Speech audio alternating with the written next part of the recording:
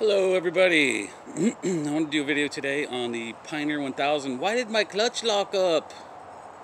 I'll tell you why your clutch locked up, because you're not driving it correctly. So I want to start off by saying that I was a technician at a power sports dealership for quite a few years, and I've got experience that and knowledge that I want to share at this point. Do some videos and help people save money. Save money. So today I'm going to save you money on your Pioneer 1000 and give you some very helpful information about that particular unit.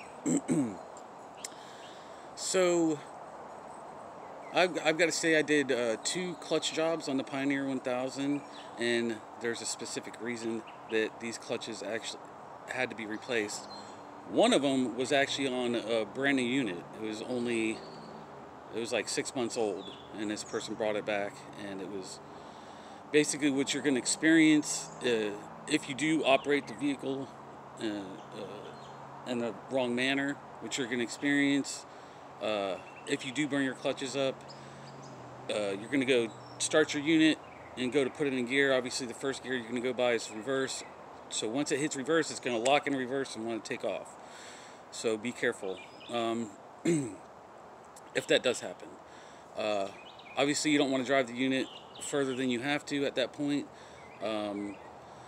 So basically what's happening is the dealer is not telling you certain things when you buy the unit. They're not going over everything. A lot of it is them, saying, hey, read your manual. Well, not everybody's going to read their manual. But there is some very helpful information that you need to know about that unit, and that is when to drive in high and when to drive in low. So if you read in the manual, I forget 100%, obviously read the manual. It's always good to read the manual. What it's going to tell you is that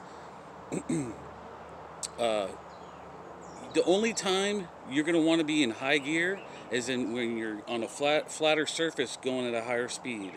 Any other time you want to be in low gear. I cannot stress this enough.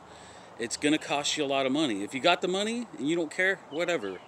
It's still going to be your time and aggravation, though, of having to tow the unit back to your trailer it up and take it to the dealership, and God knows how long it's going to take for them to actually complete the job.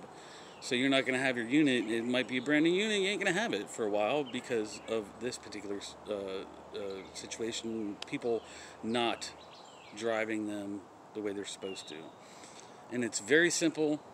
You're going to want to be... So what happens is you're in high gear and you're driving... If you're in high gear, you're driving slow through sand and mud.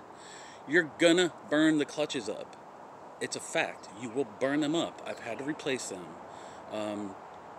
So basically it's not that hard. Read the manual. It's going to tell you you're going to want to be in low almost all the time, except for harder surfaces going a higher speed. So basically that's it. I'm going to kind of end it here. I'm really hoping to help people out there to save people money and not have to not have to spend a lot of money at the dealership.